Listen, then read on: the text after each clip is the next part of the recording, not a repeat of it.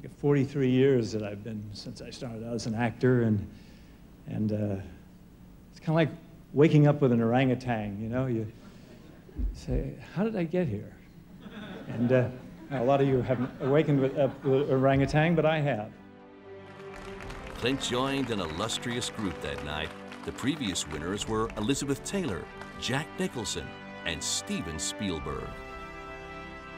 He's got that, you know, that thing that people go see Seagal movies about, but also he's got a kind of a real gentleman, pure quality to him that makes you just like him as a person. It's because he has integrity, and I think because he has a real, you know, sense of who he is, and that he doesn't go with the moods of the times.